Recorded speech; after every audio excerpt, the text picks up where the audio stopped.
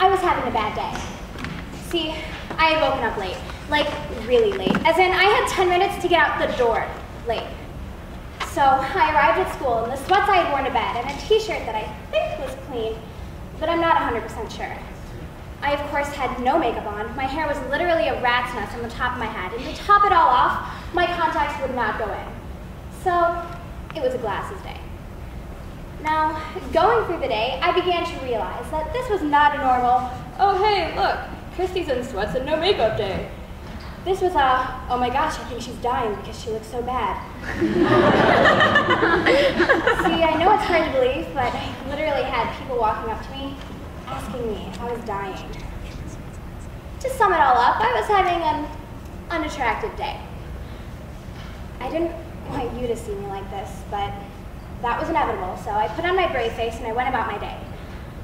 The day got progressively worse. See, I left my physics homework at work, my lunch was nowhere to be found, and I was abruptly reminded of the 3 tests I had that day, when I walked into 3 of my classes and had 3 tests. So, as you can imagine, by the time I got to my locker at the end of the day, I was pretty darn low. And when I started complaining about how completely unattractive I looked, you grabbed my arm, looked deep into my eyes, and you said, "Stop. You are so beautiful. You couldn't look bad even if you tried." And, well, I know I replied with, "Stop trying to make me feel better," or "Stop lying."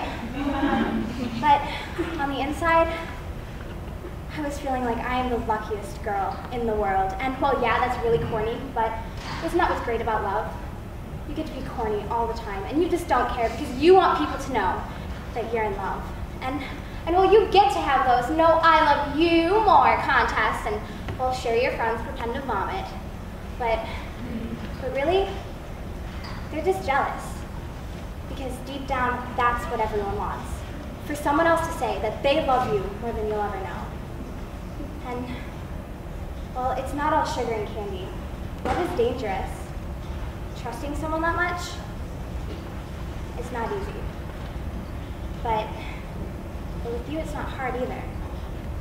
And, well, I have to say it. I am head over heels in love. See, I looked in the mirror that day, and I wanted to scream.